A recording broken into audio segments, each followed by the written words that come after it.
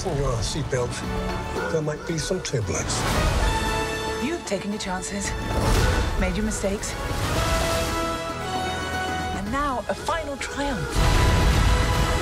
But I've been looking for this all my life.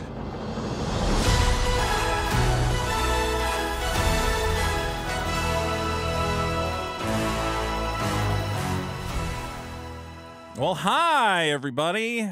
It's me, Vito Gesualdi, your favorite host, here with my good friend Dick Masterson. What's up, everyone? Co-host of the Biggest Problem in the Universe, a podcast that we do on the regular.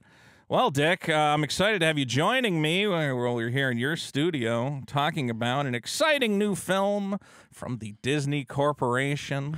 Patreon.com/biggest problem. Yes. There you go there to see our other show. You should be watching Biggest Problem in the Universe. And if you're not a fan of that show, well, this will give you a little taste of it as we talk about the new Indiana Jones film, Indiana Jones and the Dial of Destiny, which we have just seen at an exclusive Thursday night preview screening. And we have purposefully not discussed the film ahead of time. That was hard for you. It was hard for me. I could tell when we walked out of the theater, you're like, and then it. There's a lot to say. There's a lot to say about the last Indiana Jones film. Real quick. Please, God. Let me refresh your memory of what this film was. Here's the official press release for Indiana Jones and the Dial of Destiny. Harrison Ford returns to the role of the legendary hero archaeologist for this fifth installment of the iconic franchise. Alongside Ford is Phoebe Waller-Bridge, Antonio Banderas, Toby Jones, Boyd Holbrook, Oliver... Okay, a million people are in this movie. Directed by James Mangold, known for Le Mans 66 and Logan. Yeah. The film is produced by Kathleen Kennedy, Frank Marshall, Simon Emanuel, with Steven Spielberg and George Lucas as executive producers. John Williams returns to again compose the score. Well, all the John Williams hitters are here. John Williams is here. He's just cutting and pasting all of his classic, iconic. Though. Well, I don't know what's. I'm a huge Indiana Jones fan. Yeah, like the jacket, the hat, the loser, everything. Yeah, so I could identify those. All the musical scores. beats were there already. Nothing new hit you. That was all just copy paste. Well, he's got to like choose where to put it, right? He would get a copyright strike on YouTube if he tried to pass that off as a new score on YouTube. You would get immediately struck. I gotta say, it is an iconic theme. I couldn't stop myself from humming that classic. Too many doot-to-doot-doos. There's a lot of doot-to-doot-doos. Too many. That theme that in 3 notes you're gonna recognize. He just has that signature. About halfway through, I said, that's the last. That was one too many doot-to-doot-doos, and there was still so many more. Yeah, I think the film really keeps hitting you with them. Because they want you to feel, again, this is the end of the iconic Indiana Jones franchise. I don't think there's any way that you get Harrison 3 was Ford supposed to be there. the end. And then 4 was supposed to be the end. Yeah. And then 5. That was one too many. 5 is now the official end, which is too many. Too many. Did you think you would be meeting... No, I didn't. Okay, guys, I have to say, there will be spoilers. We're getting right into it. You think that's a joke. This will be a spoiler-filled review. Let's put this in perspective. So this is... Lucasfilm has kind of been on a downward slope. The Willow TV show's been canceled. Star Wars is not doing as well as they had hoped. Ever since the X-Wing fighter video game, LucasArts has been on a it's been on downward spiral. Since X-Men vs. TIE Fighter. Yeah, or the one on GameCube. That was also Rogue Computer. Squadron. Yeah, they've been on a slippery slope, but this is Kathleen Kennedy trying to cement her legacy by giving the fans a big Indiana Jones film. Now, I don't know if you heard this, but this film actually screened at the Cannes Film Festival. Oh, really? Yes. Why? Because that's how confident Lucasfilm and Kathleen Kennedy were in this movie. They really were like, we've created a work of art here, people. Like, this is the end of Indiana Jones. It's a fantastic adventure. Man. But the reviews have not been that. They got close. They got close. So I was primed. Sorry, I was primed to go in thinking it would be a shit pile because of all the reviews and all the guys who, like, just make money by compulsively shitting on things. Yes. They got close to making a good movie. There was I think. the bones of something there. It was not as much.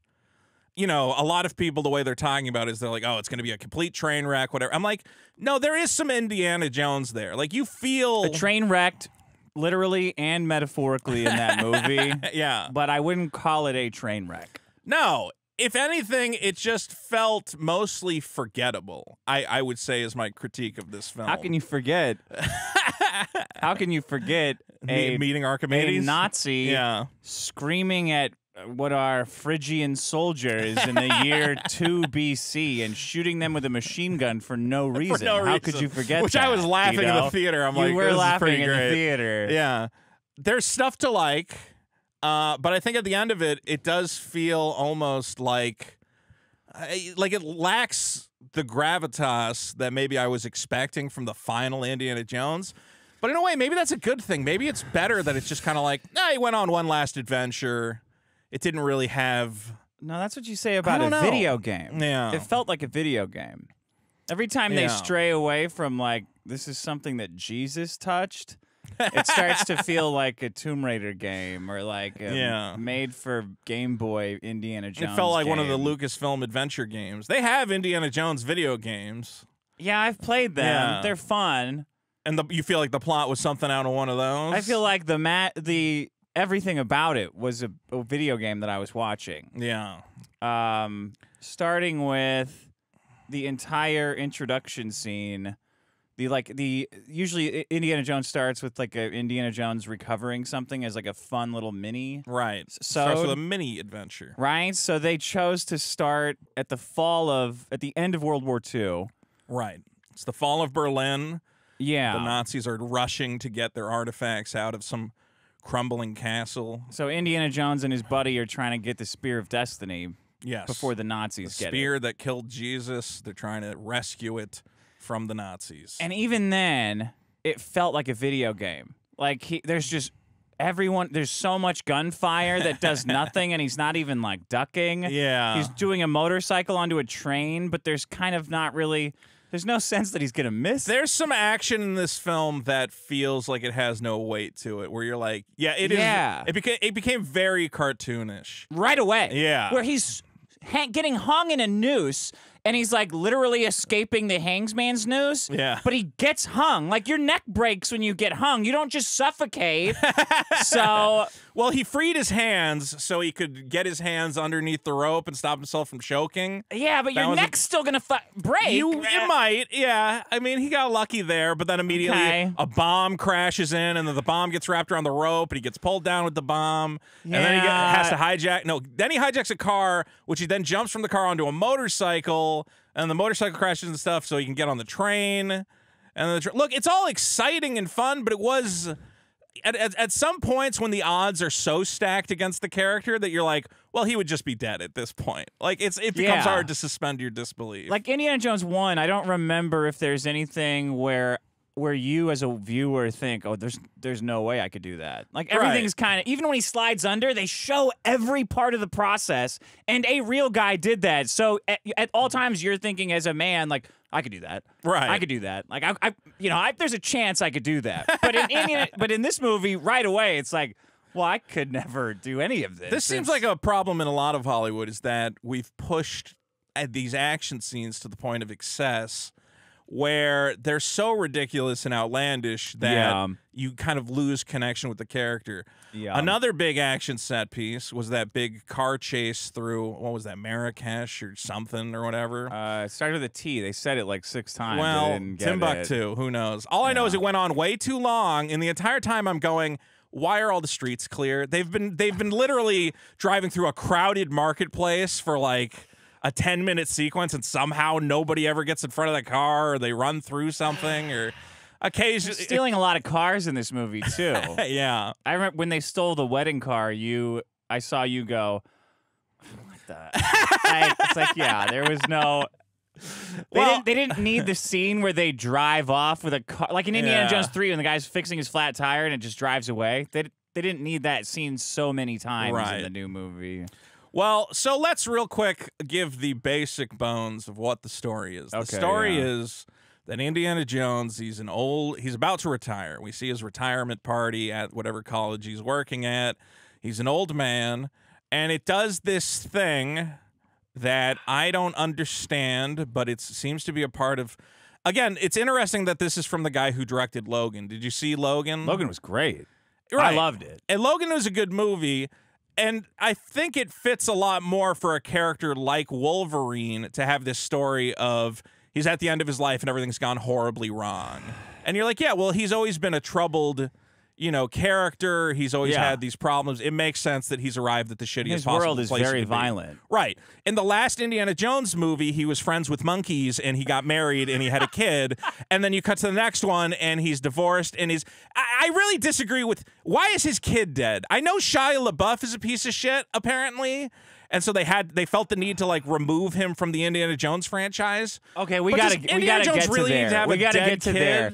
What you're saying is what you started to say, and I thought at the time, I think I wrote it down. I kept notes. Yeah. Even though you did not. I did not. I also have an issue with the popcorn that I'm going to bring up at the end of the show. Did I fuck up the popcorn? We're going to let the audience decide. We're going to let the audience decide if I got half of the popcorn that I bought. Okay.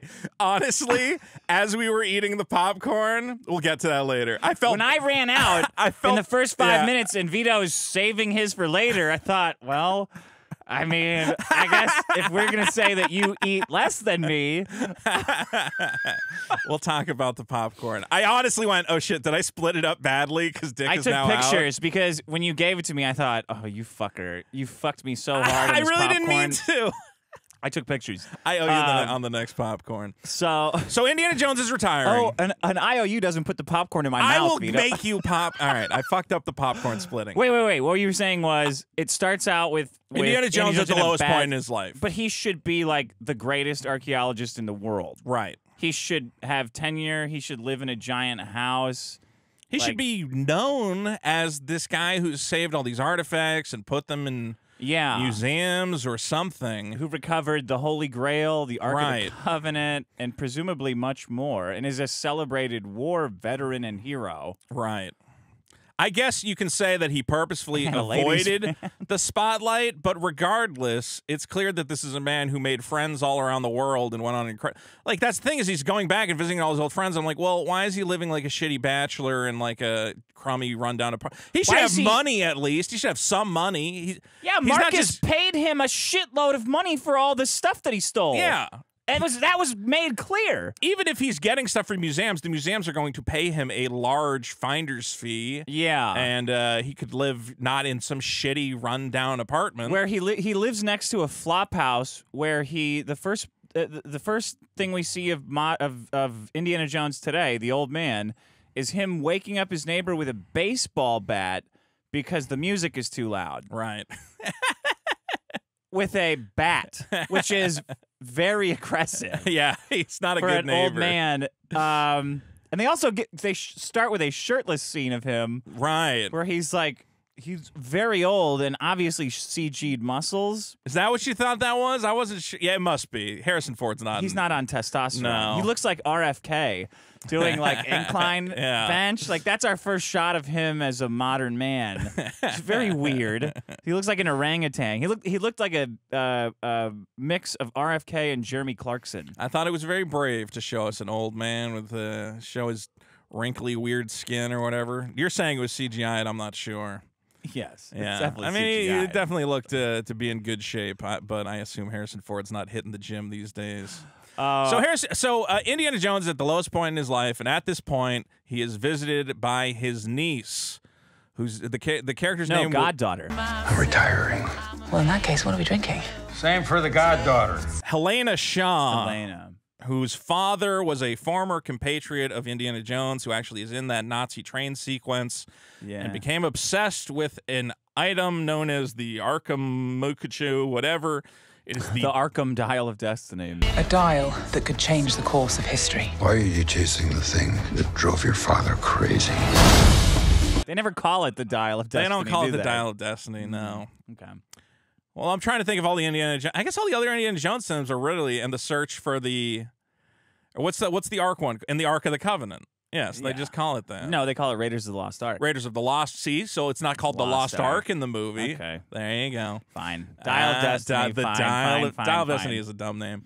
The Dial of Destiny is some strange mathematic device made by Archimedes that we later determined can find time portals. I kind of like that. No, it's cool. I think it's a good device. It would be dumb if it like made time portals appear. That's what I was worried about. I'm like, did Archimedes make a time travel device? That's like stupid.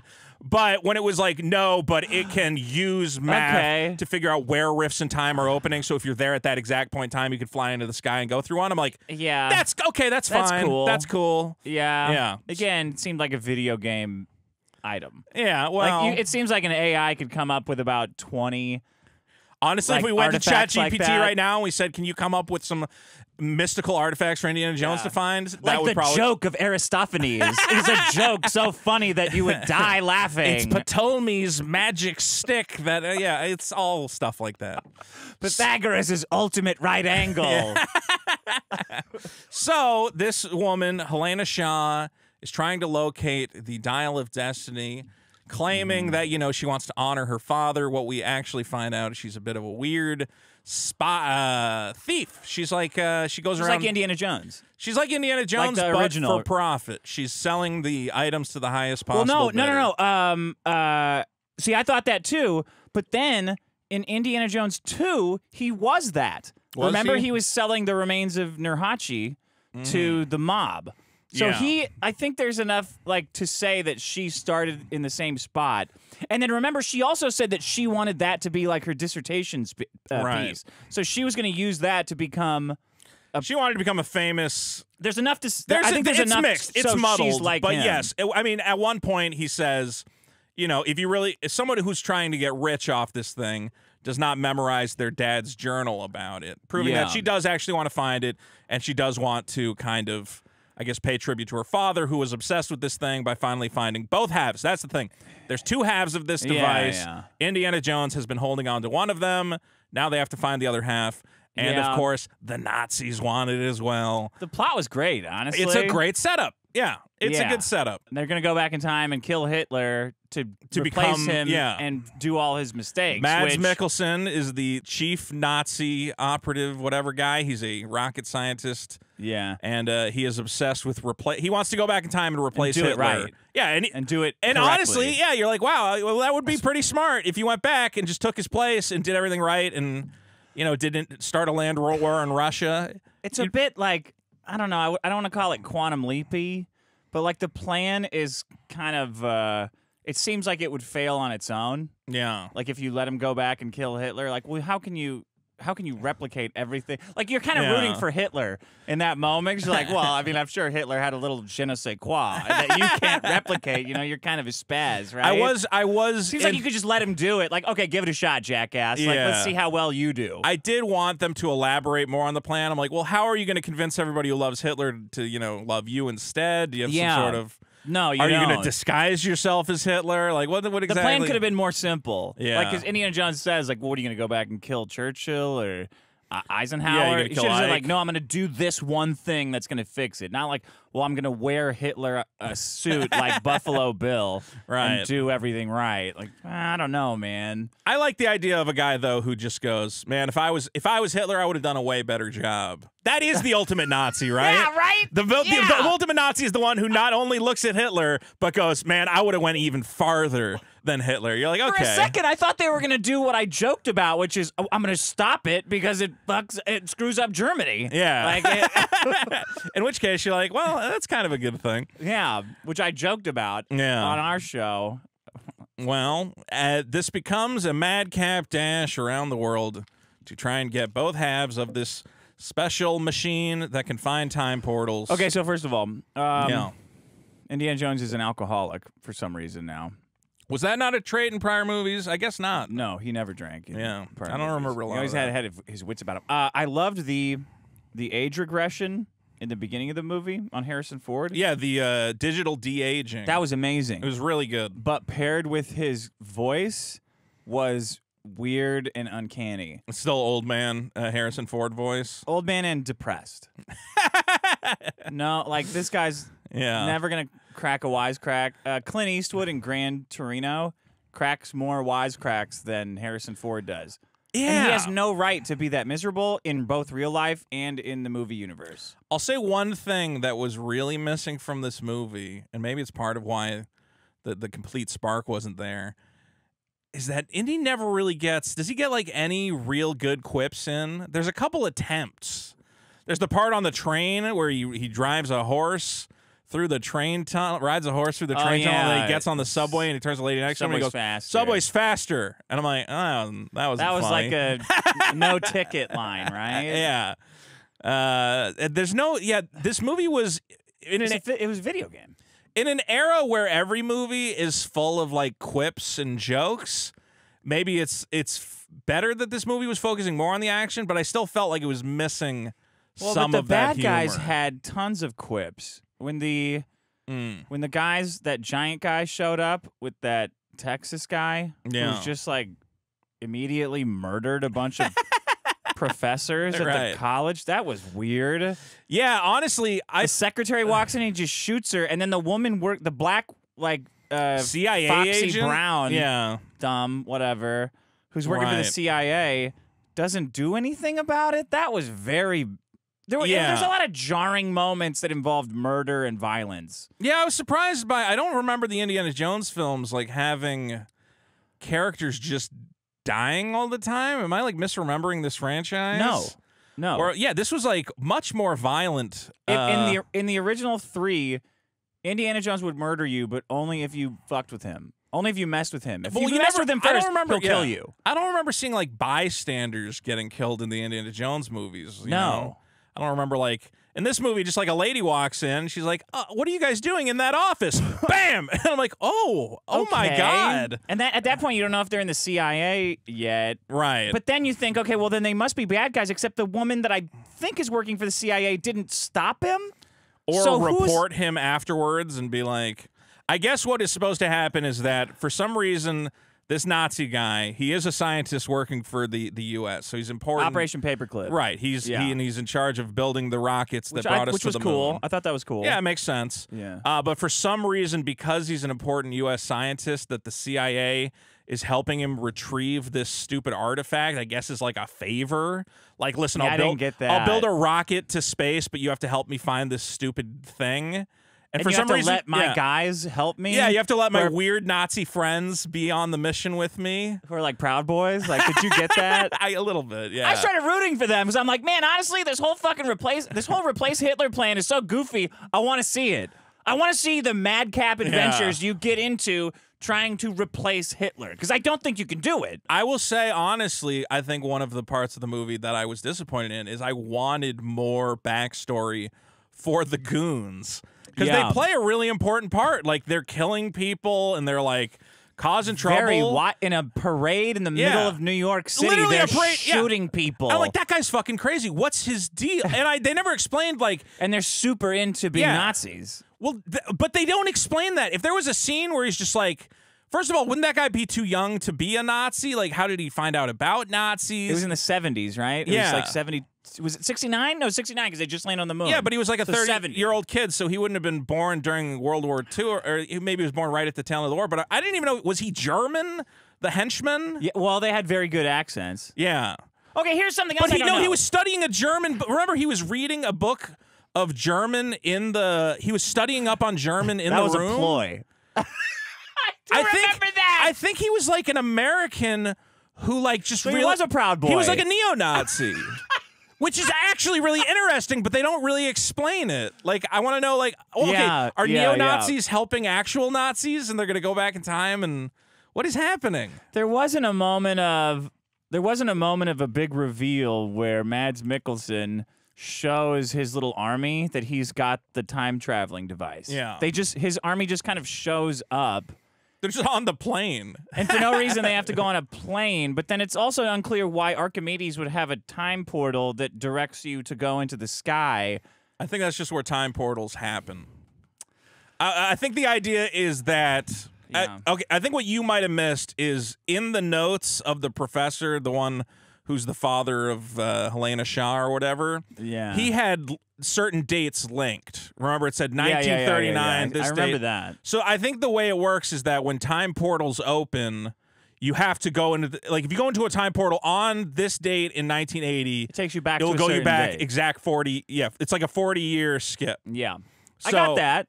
okay. But then it's It's in the sky. air. What do you want to know? Well, that's just where Well, time that's portals not a very. are. So then, what did Archimedes go like? Well, shit. Now I got to invent an airplane. Yeah, I think so. I think he built a thing that knew where time portals were. Leonardo da Vinci then invented it. Somebody, yeah. His next step was to build winged flying machines, and he didn't get to that point. So Okay, the old man voice was weird, and the young. They should have had just an impersonator or an AI voice. Yeah, I mean, They're getting yeah, that either technology one. pretty good. And then they can just wipe out these last two movies and start over back in good old 1941. I don't know what's going to happen with this de-aging technology because you can now just place any actor in there and replace the face. Yeah, it was. I don't know. What did you think of it? I thought it was perfect. The Not- Robert De not Niro stuff perfect, looks horrible, but this one looked great. This was definitely the best it's ever been. As somebody pointed out, hey, it's pretty useful to have a scene at night in the rain because then you can do that digital de-aging, and if you fuck it up, it's like, well, at least it's covered in a bunch of effects. Here. But even in scenes where it was just like him in a chair, maybe the shadows and the lighting help a lot, but no, it really did work. And I wonder if they're going to use that. I mean, we saw the digital de-aging with Luke Skywalker, and that was pretty good too. Yeah. From what do you call it, The Mandalorian. Okay, so he's trying to get the dial. He hooks back up. He finds Helena Shaw, who's trying to pawn it off.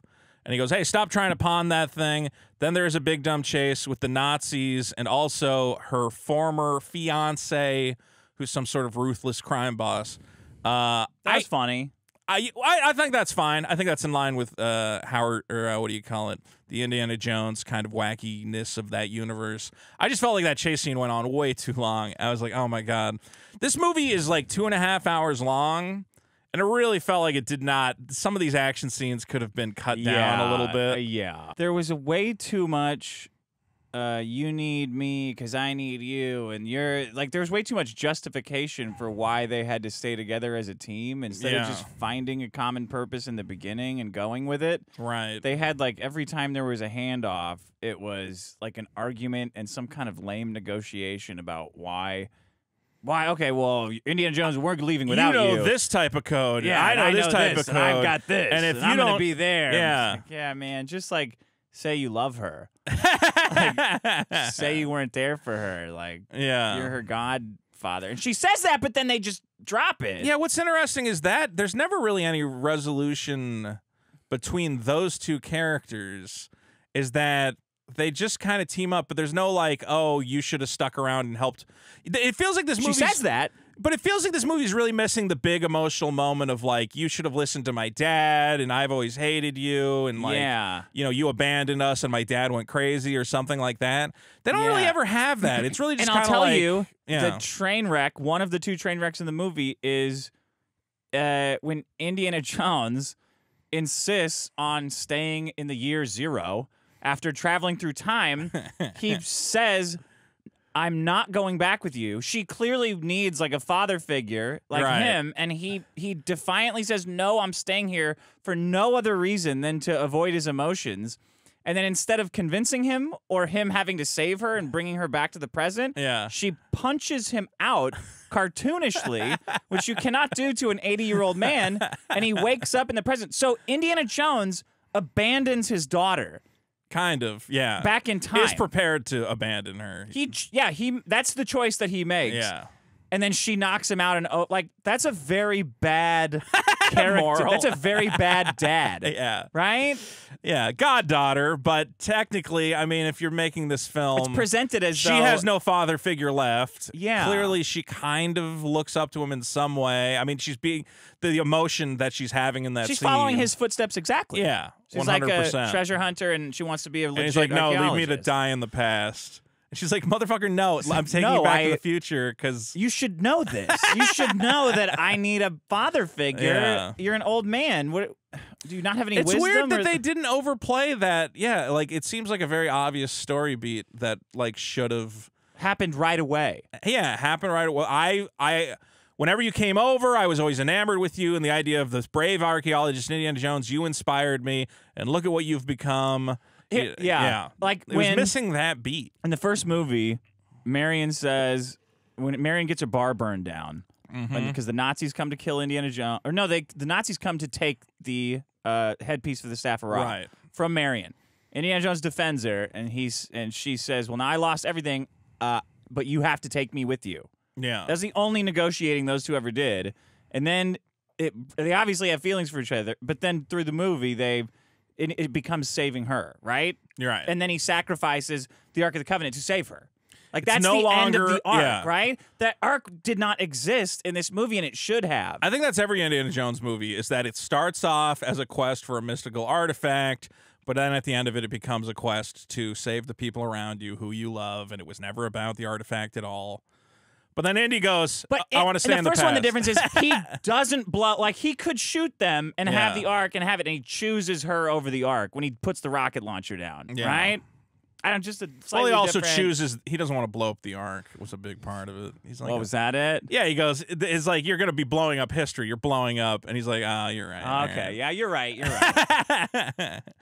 Anyway, it is interesting that it seemed maybe it just felt too obvious to the writer. Like, they know we're going to do that, so instead, let's not have them have like any sort of interesting emotional connection. I want Indiana Jones to act like a dad for like if he's got a daughter. If he's gonna talk to her lovingly and use her childhood pet name Wombat or whatever else, I'm like, you kind of got to sell that a little harder. Yeah. There is a kid along for the adventure. What was the kid's name? Timmy, Bimmy, Jimmy, Tyrese. Tyrone's there. Little child adds some short round flavor to the soup.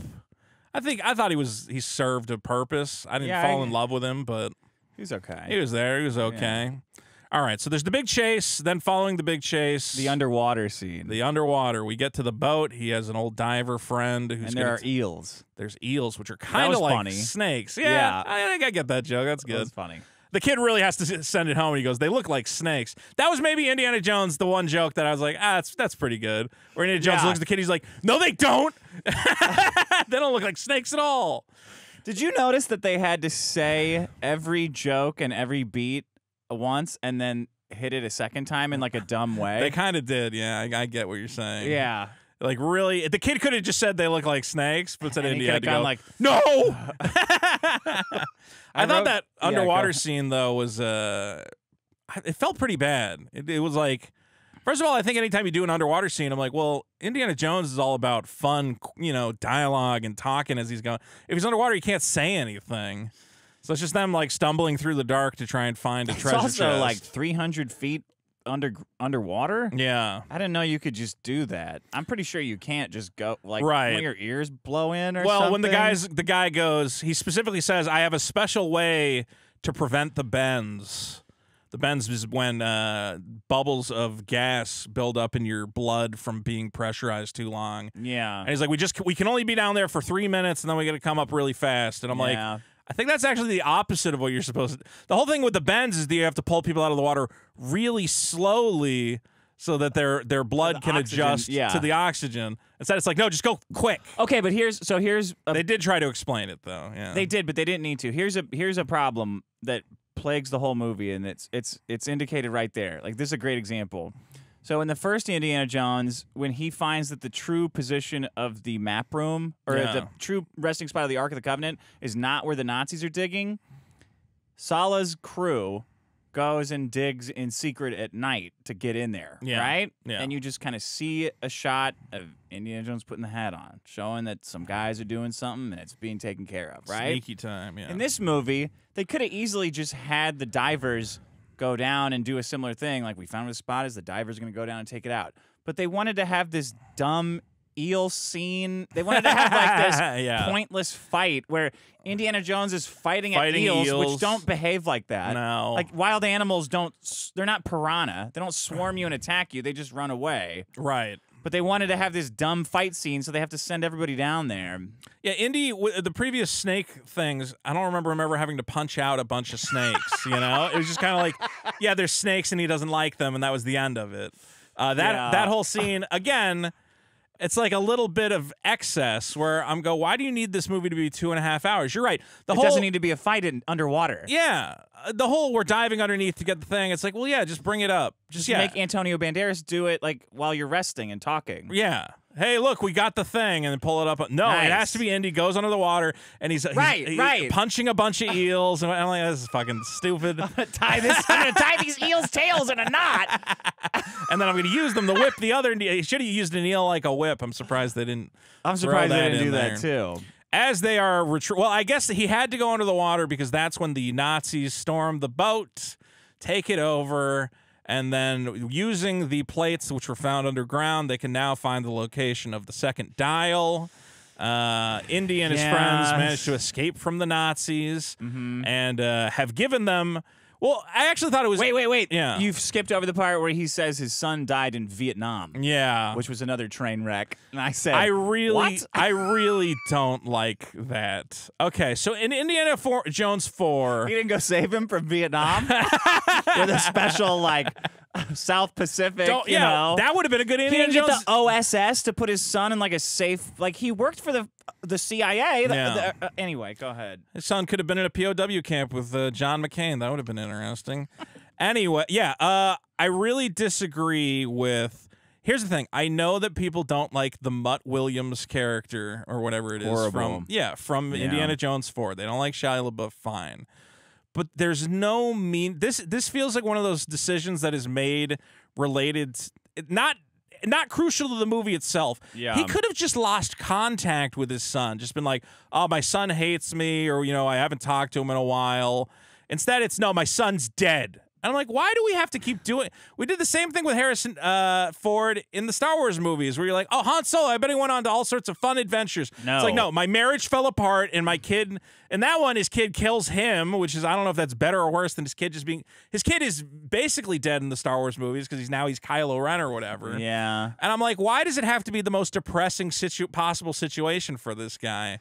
That his kid died and it destroyed his marriage, and now he's living alone. That was another line that cracked me up. It was not well. She goes, good dialogue. Shaw, Wombat says, what would you tell your son? And he goes, I'd tell him that he's going to die in Vietnam and that it would mess up my marriage. I was like, well... I think the kid's going to be more concerned with the first part. Do you blame... I was thinking, well, do you blame your son's death for your marriage falling apart? Because that's probably why your marriage fell apart. Yeah. And I think we do learn that is why his marriage fell apart. That he and his wife did not take the death of Mutt very well. But there's so much to unpack there. Like, okay, then what about it is why you guys got divorced? How is it fun to... Okay, here's the thing. How's it fun to have a divorce in an Indiana Jones movie? That's the thing. The other movies exist. Like, people can go back and watch Indiana Jones 4. So now when you're watching Indiana Jones 4 and Shia LaBeouf's like, oh, man, I'm with my dad on an adventure, you go, that kid's going to die in Vietnam. Yeah. That's way less... Even if you hate that movie, that makes the movie infinitely worse like now. When his dad is dead. That character is now, like, almost pointless. That the fourth movie was all about, he's going to become an adventurer like his dad. No, he's going to die off screen to serve like a meaningless emotional beat. In the behind guy in the Forrest Gump when he's carrying Bubba out of the thing. He's going to be a footnote in the fifth one. And you're like, well, okay. Wouldn't it have been nicer for him, Indiana Jones, to explain to Marion that he's got to go help this girl that he kind of abandoned? Yeah. You know? Because there's no reason why he's not like a love interest to anybody. There's no reason why it had to be a divorce. Or, well, what happens in the movie is that because of the parade kerfuffle, he gets framed for killing all the people in his old workplace, and I think killing some people during the parade. So he already has an excuse to not be there with Marion. He could be like, okay, Marion, I'm going to work. Oh, shit, I've been framed for murder and I have to flee the country. Like, I don't think Indiana Jones ever needs to be framed for murder. Well, in this movie, he needed to. Yeah. And that was actually a plot beat that they didn't need it. Well, either that or they didn't really explain it very well, because he says part of why he's going after the Dial of Destiny is like, I need to get that thing to prove my innocence somehow. Yeah. Because again, at some point he comes back and he needs to go, well, actually, that's also not explained. He comes back at the end of the movie and you go, wait, I thought you had to leave because you were a murderer. How did that solve your fake How did that get murder? resolved? Yeah. Wait.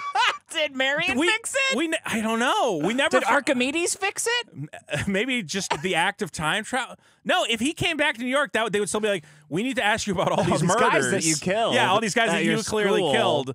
I mean, on the first ever mass shooting. Does he have any evidence he can present them to go, no, it was actually these Nazis who, by the way, I left back 2,000 years in the past? Like, if anything, he's fucked. Oh, yeah, the Nazi plane crashed in the year 2 BC. So he has no physical evidence. And he's an archaeologist and he missed that? Like, how did all of archaeology miss a giant B-2 bomber that crashed in the year 0, but it found a little tiny handheld Neo Geo made by Archimedes? What happened to that plane? Maybe Archimedes cut up and hid the plane because he knew it would affect the future. He kept the Nazis' watch, though, which is fascinating. Oh, yeah, that was dumb. So that was another thing where it's like it had to hit twice. Like, when they found... Or we're gonna get to that. I don't know. Well, we just got all right. So they're going. Wait. Let me say it was Tangiers, by the way. Tangiers let me say this: when they're running around Tangiers in the car chase, there's a moment where the woman, what's her name, Helena Shaw. There's a moment when Helena Shaw decides to be an adventurer and starts like swashbuckling, jumping on a car and fighting bad guys, and It really worked, and all Indiana Jones did was opened a car door. And that made her into an adventurer? No. All he did was open the car door on the bad guy's car. Something that an old man could do. Yeah. Right? And it helped her out. It helped her do something. But that is the only scene in the whole movie where the action worked, I think. Yeah. Because I thought she was great. I thought she was a great Indiana Jones. They just didn't really. She was very They fun. just didn't go all in on that. Like if they had her doing action stuff and being smart, and Indiana Jones just helping a little bit by opening car doors, like doing old stuff that a movie old man could do. Yeah, it would have worked. You wanted him helping out the younger Indy while doing things that made sense. For I would have believed an old man. Yeah, an old man doing all this. He was punching out everybody. He was punching out Nazis. He was getting in crazy chases, diving under the water, fighting eels, bending over, bending over without falling down and breaking his hip. There was no reason for him to have gone to the bottom of the ocean. Well, he had to fight those eels for a dumb sequence that I could barely see because the CG was terrible. Anyway, okay, you were saying. They find the plates. The plates tell them where Archimedes' tomb is.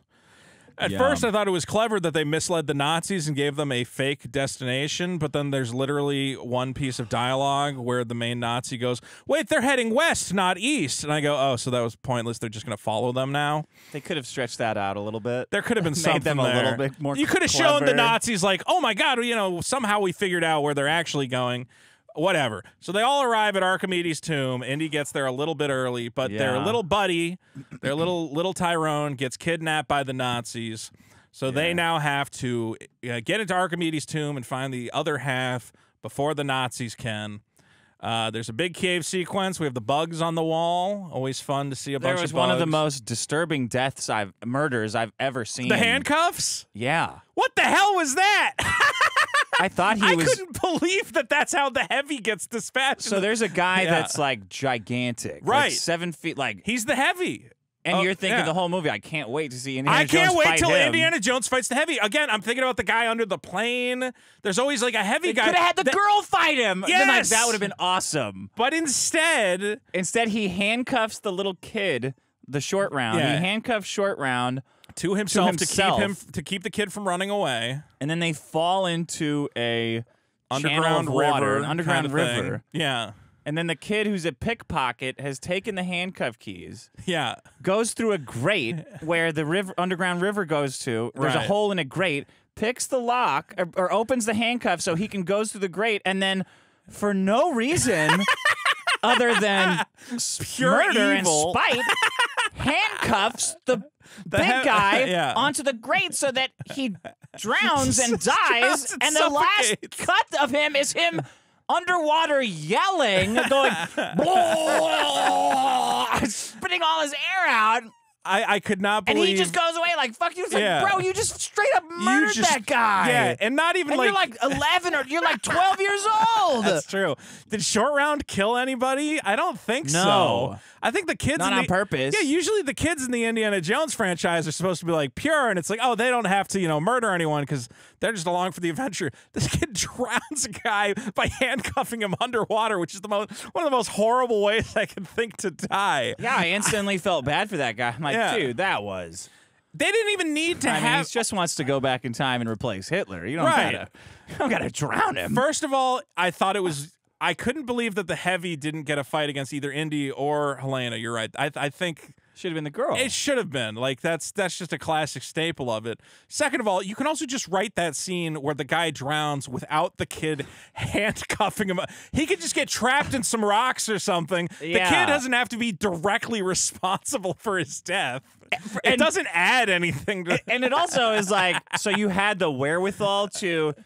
You saw the grate, and your first thought was, I'm going to slip out of this and go through there, but I'm also going to spin around in the current and handcuff him to that. Yeah, and make sure he drowns to death in a remote cave. I don't think you're a good guy anymore if you're doing that stuff.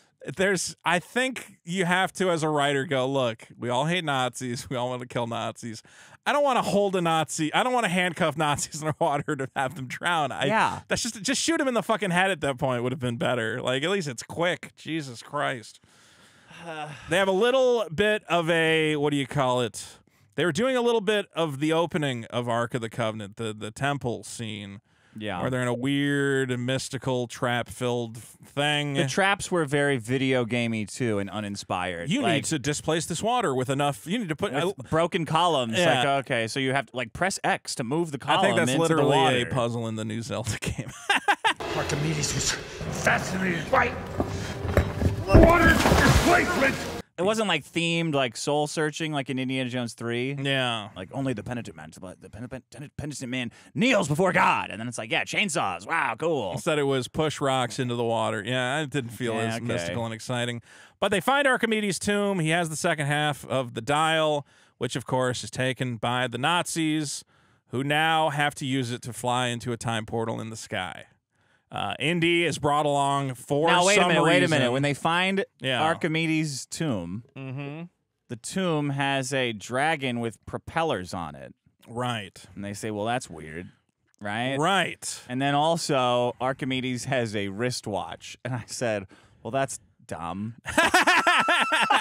But they are foreshadowing what is about to happen. A little bit more than the dragon with the propellers would have been enough. Yeah. So at least it's like a little bit Nostradamus-y where you can say, oh, wow, intriguing, right? When they show a wristwatch on, it's like, oh, okay, so he's been in time traveling. Like, well, it ends up being clever because I did not piece together that they were going to specifically travel back in time and meet Archimedes. It doesn't matter at that point. It's like, well, you got time traveling Archimedes. That's the move. That's more interesting than any of this crap. I think what happened, I thought it was interesting. Now, first of all, Indiana Jones gets brought along on the plane for no reason whatsoever. That was yeah. So the Nazis are flying into the time portal, right? And they say tie him up and bring him along. Yeah, tie him up and bring him along. I don't know, just to gloat. Fine. You know what? It's a Hollywood device. Why not? Phoebe Waller, whatever, Helena Shaw gets inside the wheel well, and then her little buddy, for no reason, flies his own plane. As well. And he's never flown a plane before. No, but there's some foreshadowing earlier where he's playing around with fake plane. Where he built a goofy fake plane out of paper. Yeah. Yeah. Okay, whatever. It sets it up. So, and I thought this was kind of clever, is that Indiana Jones sees a bunch of luggage like shifting apart and he goes, hold on a second. Archimedes did not know about continental drift. Whatever mathematic equations he made to find time portals did not account for the fact that, the continents are moving and therefore, but why would that affect time portals? I thought that was the worst part of the movie. Why would that affect time portals in the sky? The sky. Yeah. Now that I think about it, is that clever or not? I'm not sure. That was when he said that, I thought he was joking to try and trick them. Yeah, I honestly thought it might have been a trick too. And then when the Nazis at the last minute panicked and said he's right. Yeah, we got to turn around. Wait, how is he right? But we're being pulled into the portal. The point is, whatever calculations Archimedes made were based on what the math looked like 2,000 years ago, and now because something related to continental drift, the constellations change a lot. Maybe that, something. I don't know about the continents though. In 2,000 years, you could have maybe explained that a little better. Point is, instead of going back to Germany 1939 as they expected, as the plan was, and they're all dressed up, looking dope. Oh, dude, I was happy to see the Nazi shit when it came out. We have real Nazi uniforms. All right, thank God. Yeah. I guess you're allowed to do that as long as you beat them up. That's the rule. Yeah. Instead, they travel back, to the time of Archimedes. It is the battle between the Romans. Sycamore. What battle is that? The Battle of Sycamore? Battle of Sycamore, yeah. Is that where the Romans got their ships lit on fire by Archimedes' mighty mirrors? Yeah. We didn't get a shot of that, though. They didn't even talk about it in the movie. We saw the mirror, but I was like, show me the mirror lighting the ship. You got to show that at least once. Or they should have aimed the mirror up at the planes and, like, set the planes on fire. That would have been cool. They fly through the time portal and, for some reason, fly all the way down to the ship level so the ships can shoot them with arrows. Harpoons and arrows. So the crazy Proud Boy can shoot them, can scream and shoot them with machine guns, and nobody says, "Bro, you're gonna really screw up the timeline." Screw up time 100%. Yeah, if you're trying to bring back the Nazis, you can't just machine gun a bunch of Roman soldiers. And the best part is, you're right. He never explains it. You just hit Hitler's ancestor. Yeah, like, exactly. That's it. That's a very good point. You could end so many timelines by doing that. It's kind of impossible that you wouldn't have messed up the future. Which again is why I wish they had fleshed out that character more. Like, I know he's a loose cannon. He kills whoever he sees, but I want to know his motivation. Like, is he just the kind of guy that he sees a bunch of Roman soldiers? He goes, well, I guess I'll just open fire with my machine gun for no reason, even though it's screaming. Not going to help this situation at all. I thought he was some kind of history buff, and he was like attacking that there was some kind of comparison between the Third Reich and like the First Reich. Yeah. And he was fighting enemies of the First Reich, but they really should have said, yeah. Yeah. I think if you get sent through a time portal and you're 2,000 years back in time, you don't go, well, it's just time to grab my machine gun and start blasting. DeVito, so I start blasting. I'm like, I don't see how that solves the situation you're in. I would just go to the pilots and be like, hey, let's figure out a solution. Do you guys want me to use the guns? Would that help in any way? You guys fly up, yeah, like out of the reach of their... I kind of have to admire a guy who goes, I think I'm just fucked and I'm trapped back in time, so I might as well just kill a bunch of people. Yeah. Which again leads us to our big scene where Indiana Jones, they jump out of the plane, the Nazis all die, Archimedes rides up. Archimedes instantly knows what's happening. And they shove the worst shot ever. Yeah. And it feels like that sequence was kind of rushed. The whole Archimedes back in time. It's stupid. Yeah. They're shooting and they're like, we got to get through this. This is... Well, The longer we look at this, the dumber it is. I got to be real. The only real emotional beat that I felt, weirdly, was that you do get the feeling that, like, Indiana Jones, for him meeting Archimedes would be, like, the only thing that he's ever cared about. He spent his whole life chasing these artifacts and, like, the shadows of these great men. And it's like, oh, my God, I'm actually meeting Archimedes. Like, I want to stay here forever. Yeah, but every movie teaches him... In every movie, he learns that that's not true, that it's family. Well, he's a stubborn moron. Yeah. I did like seeing his reaction to Archimedes, where he's like, this is incredible. This is what I've... It's kind of like he spent his whole life for this moment, and meeting Archimedes is like the culmination. But is Archimedes like the most... Well, that's the thing. Significant historical person? It would be Jesus. It should have been Jesus Christ. Al, you can't. Is that too much? You can't have him be Jesus. That goes a little too far. What's he gonna do? Is he gonna go, hey, listen, if anyone tries to, that Judas guy over there, you got to keep an eye on him. Okay, I'm gonna go. No, he can't be Jesus. I wanted somebody to call back. I wanted Belloc to pop out of something and go, hey, remember when I said, who knows, Indiana Jones, perhaps you'll be discovered in 1,000 years and you'll be worth something. Remember that? And here you are 2,000 years ago. Exactly. And you're going to be, like, I really wanted that payoff. You're going to be memorialized by time. You are right that it would have, I don't know, would it have been a more powerful moment if he goes, listen, meeting Archimedes is great. You know, this is the greatest thing, but you know what really matters? I got to get back to my own time. I got to help this girl get back. She should have been shot and knocked out, and he would have had to sacrifice remaining in the past to bring her back to the present. Like, that's Yeah. That's the normal Indiana Jones. Where he goes, I wish I could stay, but I gotta, save this girl, and the only way I can do it is to bring her back to the present, get her some real medicine. Get her some insulin. Yeah. She's got diabetes from going through the time portal. Well, that's the other thing. It's like, it's weird because he's been shot in this moment when he's met Archimedes, and she says to him with movie logic, she says, if you stay here, you're gonna die. You're just gonna bleed out. Like, they'll give you some leeches and shit, but it's not gonna matter, and you're just gonna die in a couple months anyway. Was Hippocrates not around? I don't know what medicine they had, but she laid it out. The screenwriter told us very directly, if Indiana Jones stays here, he will die, which honestly undercuts that whole situation because then you're like, well, then there is no choice. Like, obviously, he has to go back to the future. Yeah, so he just wants to die. Right. I really don't like heroes choosing to die. He was choosing to die, and the reason he didn't was because a lady punched him in the face. And that's a really weird ending. Which then brings him back to the future. Yeah. And I got really, I kind of got hopeful for a second. So going into this movie, I knew that his son was dead. But then as the movie was going along and it was time travel stuff, I went, oh, it's going to be one of those things where the time travel has shifted things just enough that he's going to wake up. His son's alive. I thought he was honestly going to wake up in the apartment and that, you know. Back to the Future. Yeah, Marion was going to be there and she was going to go, what do you want for breakfast? And he's like, yeah. Marion, you're back? And then he gets a call and it's like, hey, Dad, yeah, I flunked out of the Army. It turns out they don't I just got back from space.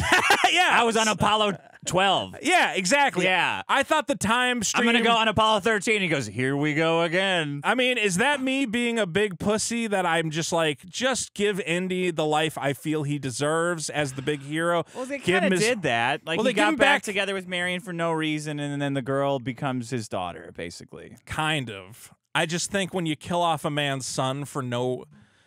because that sucked, though. Like, I'm glad he was dead. But he could have just been living, like, in a different part of the universe. I'm just personally glad that character is dead because I hated him so much. That stupid greaser, like, I'm too dumb to live.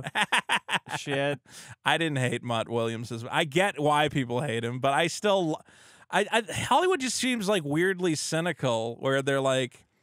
I don't know. Like, did you have to kill? Is it taking his marriage away temporarily? Isn't that enough? Does he really have to have a dead kid? That's how it should end. It feels Take like the marriage away. Yeah, then he's happy. Goes back and he gives him Archimedes and says, "Give this to Indiana Jones." A really hot. Say, "Don't marry Marion." Yeah. A really hot 20-year-old blonde should have walked in and went, "Oh, Professor Jones, Alison Duty. Thanks for letting me stay over." He's like, "All right, we really fixed the timeline now." Ooh. They should have made it more Back to the Future too, like Biff Tannen, yeah, changing history on purpose. I think they could have done something where history had been changed. I think it was missing that thing where it's like, listen, you changed history just enough by doing this that something interesting happened. If you're going to meet Archimedes, why not? Yeah. If you're selling the idea that Archimedes made a time machine and then he's galloping out on a horse. Right. The point is Indiana Jones comes back, and for some reason his wife, who he was previously in the midst of divorcing, is now like, hey, I heard you went on a big dumb adventure, and for some reason that fixes our relationship problems. Yeah. She says, I heard you're back. So I guess that... Helena Shaw called her up and she went, hey, remember how your husband was a lame sack of shit? I made him travel through time and get shot, and he abandoned me. So now I'm pretty sure he's going to be a great husband again. What did he learn? What was his arc? How good of a husband do you have to be at 80? Right? Yeah, exactly. Why is she divorcing him at that point in time, especially in the 70s? It's like, just stay together, be miserable together. I guess what did he learn or grow or change to? Because the idea get over his son, no, he didn't. Archimedes didn't even give him any wisdom. Like, right? They both tell Archimedes to his face that he's like the greatest and smartest man ever, and then he doesn't say anything particularly smart. He's just yeah. Like the Brotherhood of the Cruciform Sword guy said a lot smart of cool, stuff. interesting, smart stuff. There's no for the moral of the movie being, see, look at all the growth that he did. Now he can get back together with his wife. I'm like, he just kind of went back to do it. I guess the moral was that he had to go back to being Indiana Jones again and being because he got knocked out. It's because he was fun and adventurous again, kind of. And that's enough to get his wife back. Otherwise, he was just being sad and lame about his kid. So the moral is, if your kid dies, you should just go on more adventures to help forget about him. I'm pretty sure Rick and Morty says that's not the way you do it. No, that's the exact opposite. You got to deal with that shit. It's literally, no, he went on a fun adventure, so now he's going to be fun again, and you guys can have a relationship. Yeah. He did not really deal with his son's death, which is, again, I would have just shortcutted it and have him get a call from his kid going, yeah, hey, I got, yeah, you know what? You have the ultimate plan there is be like, oh, it's the moon landing. Like, they come back right before the moon landing, and he goes, I don't want to watch that. And they go, you don't want to watch your kid son land on the moon? And you show Shia LaBeouf on the fucking lunar that would have been way better. That would have been a fantastic ending. No, because there's still got to be some explanation for that the artifact didn't really work, right? Like that's when Indiana Jones goes off the rocker is when it's obvious that the artifact is magical. They've got to keep it a little bit. Maybe it's not actually, you know, maybe something else happened. It doesn't make sense. How would Archimedes have built a dial that specifically always brings people back to where he is? Yeah. So it has to be that continental drift explanation, I guess. Well, I think. Figured that out very quickly. I'm going to have to, you know what? Honestly, I would have to rewatch the movie. Because, yes, was it magic? That seemed like Dan Brownie when he said, oh, wait, continental drift. It made sense to me in the moment. So does that mean that time portals are, like, all over the place? Was there... Yeah, I think the idea is it said that it gives you the longitude and latitude of the time portal. So was there another time portal that was over there that was not drifted? I think the idea is that if you wanted to go back to like Hitler 1940 time, yeah, you would have to wait for a time portal like 2 weeks from now. Right. The point is that then I found a time portal but it goes somewhere else. It goes somewhere else because it's too early.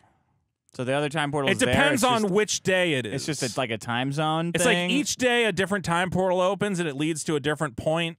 That's and dumb. It always opens in a different part of the globe, and the only way to find it and know where it's going is to use this magic device. Like Legend. But the magic device no longer knows where it's going because of continental drift. For the year that we're in. I don't fucking know. Archimedes didn't see that one coming. No, I don't. Look. Of making a time machine that only functions in the year that you build it in or thereabouts. It doesn't work if it's a time machine finding device. It is not a time machine onto itself. At the end of the day, I'll say this. Look, a lot of people said this movie was going to be the worst thing that ever happened to Indiana Jones. It's not. Nah, it's not. It's fine. I would if somebody asked me, should I watch the new Indiana Jones? I'd say, you don't got to run out to the theater.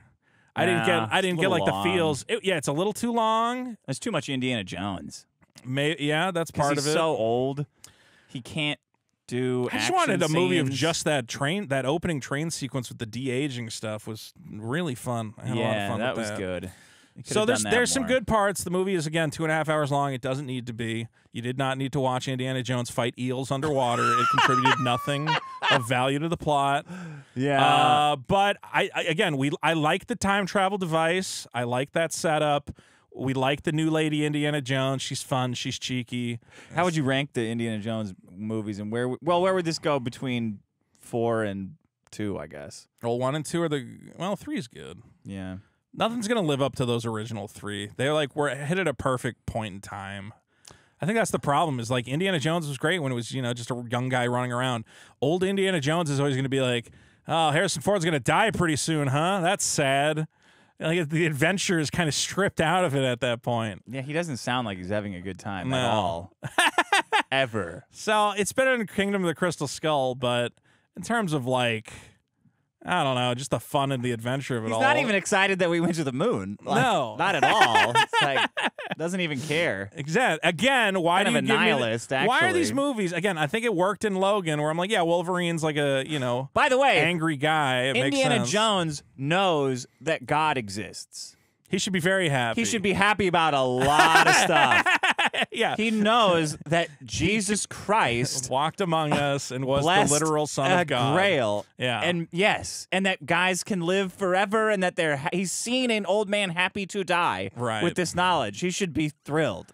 Well, I guess when your kid dies, you can go, well, at least I know he's living forever with Jesus, and I have literal proof of it that I have witnessed firsthand. You're right. It does kind of all fall apart when you look at it through that lens. Yeah. Which is kind of why the third one should have been the last one. Once you, as a character, discovered the existence of God. There's no other way for your preacher. Yeah, there's no other way for your character to grow at that point. It's not like, oh, I got to go back to my day job. It's like, it doesn't matter. You know God is real. So he should be teaching younger characters, like imparting them this wisdom and being like secure in his personhood, but he's just a bitter alcoholic. Miserable for no reason. Yeah, you really have to divorce yourself from the fact that he proved the existence of God. It really, if you want to destroy, I want to sit him down and have a talk. Like, bro, what are you so upset about? Like, what? I guess he just forgot about it. You needed a scene in the third one where, like, at the end of it, he like forgets or something, because that really, your character has reached the pinnacle of their arc. That's literally, there's nowhere for a character to go once they confirm the existence of and talk to God. You know what? I'm glad. Okay, I'm glad we didn't see a scene where old Indiana Jones goes back in time and meets young Indiana Jones. That's I good. was dreading that before we went in. I'm glad we didn't get any Sean Connery deep fakes. That would have been bad. I would have liked a Sean Connery in the sky like Mufasa, talking down. I don't to want him, that. You know, I Indy, wanted. You've got to go back to the present day of 1969. 1969. You could have shaved. Indy. Oh, these people, Indy. Let it go, right? Go ahead. What were you going to say? I want the Shia LaBeouf cut. I want one scene. Show him having an argument. If you're going to talk about he had an argument or he wasn't nice to his son, just show it to me. I know Mutt Williams is out there. I will always defend Mutt Williams. What was he, have like a mechanic or something? Yeah, he was a greaser. He fixed motorcycles. Why did he go to Vietnam? Did he get drafted? Well, he said because he argued with his... I guess he wanted to prove something to his dad or something. Did that happen in Vietnam? People... proved stuff to their parents? Yeah, I guess, right? I don't fucking know. Yeah, I think... anyway, if I had to give this movie a score out of 10, I would give it like a 7.5. It's like I could take it or I could leave it. It's definitely better than a lot of movies. It's definitely better than it could have been. Let's put it that way. It's something to watch. Yeah, but I don't see myself. A lot better. Do you see yourself watching this again? No. Yeah, and that's the problem. Like that Spider-Verse movie, I came out of it and I go, I gotta watch that again. That was fantastic the whole way through.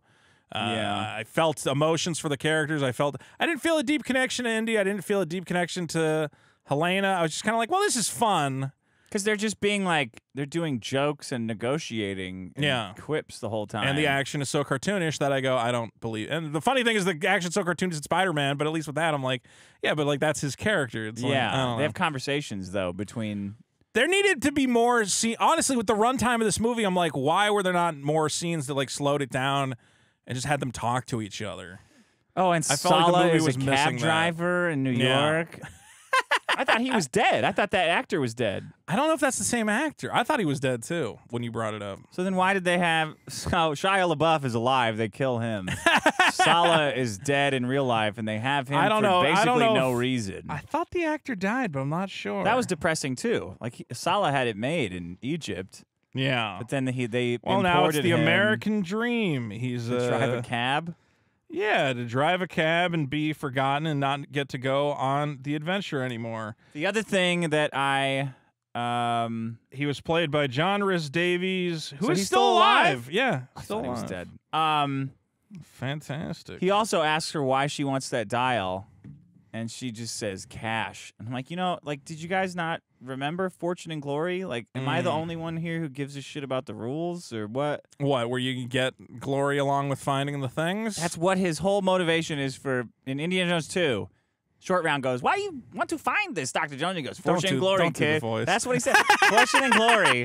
And then he asks her, why do you want to find it? And I'm like, oh, here we go. They could play the same music and go, Fortune and Glory. And Fortune she goes, and Glory. Cash. Cash.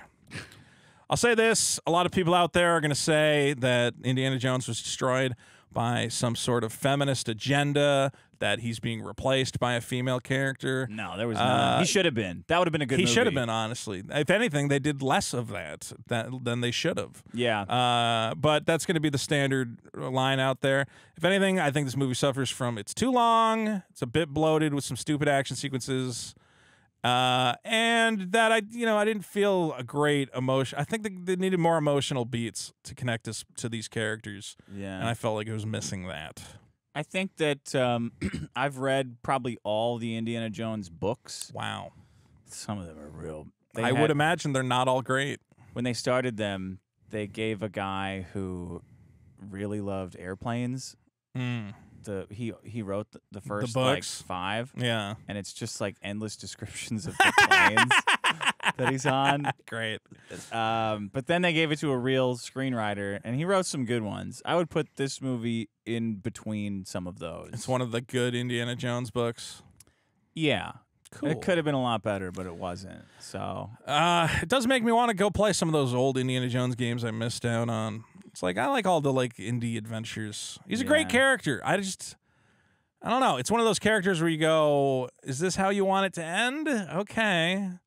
I like that. I hated in the last one that they made his son like the opposite of him and stupid. And in this movie, they just make a female version of him. Yes, that's what I want to see. Yeah. I don't want like, oh, they're the original Odd Couple.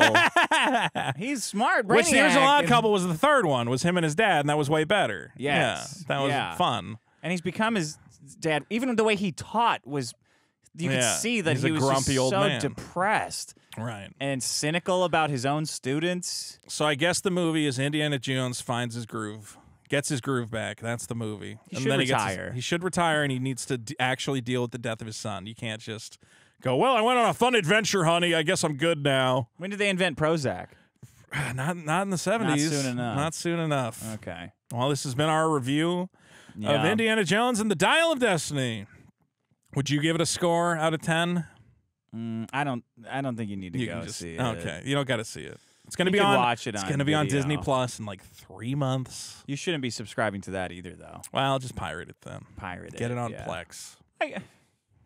If you want to, if you got nothing to do, go see it. It's not bad. It's good. It's just like not great.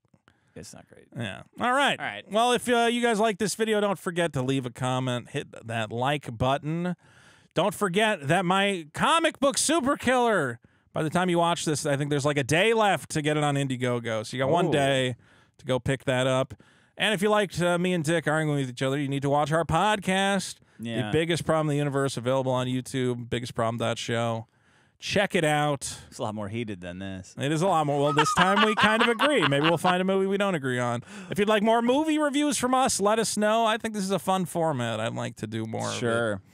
Yeah. You like talking about scripts. Yeah, and we plot. should have done this for the Spider-Man movie. We should have. That to be continued was such bullshit. Maybe we'll do it for another movie. We'll get to it. It was not do bullshit. It for the third one. The whole movie was great, the Spider-Man movie. They needed to do a to be continued. They need more time for the next one. Okay. We'll figure it out. Guys, Indiana Jones, Dial of Destiny. See it if you want to see it. We can't tell you what to do. Thanks for watching. Take care of yourself. Bye. And bye. Bring back Mutt Williams. R.I.P. Why don't you? Mutt. You can't just kill him. He sucks, though. It doesn't matter. Just write him. Just have him doing something else. Dying. Having him being an astronaut would have been like brilliant. That's actually smart. Should have made him. He's in jail. Dude, if he replaced, I don't want to talk about it. He's in jail. Honestly, that would have been cool. Scandalous. That would have been cool too. I would have been fine with that. All right.